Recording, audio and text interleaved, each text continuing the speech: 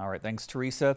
Local students had an alarming incident happen on their bus ride home. Around 3:30 Tuesday afternoon, Ottumwa police responded to the intersection of North Court Street and Lincoln Avenue, where someone had shattered the window of a moving school bus with a BB gun.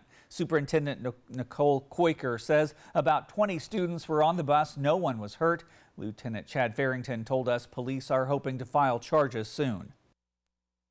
Recently, we've had several reports of vandalism being occurred due to some type of air-powered weapon, whether it be BB or pellet. And we just try to investigate those and try to get charges on individuals. Farrington says another vehicle was also struck during the same incident because roughly $1,200 in damage was done to both vehicles. Farrington says the suspect will likely be charged with felony criminal mischief. The Just Drive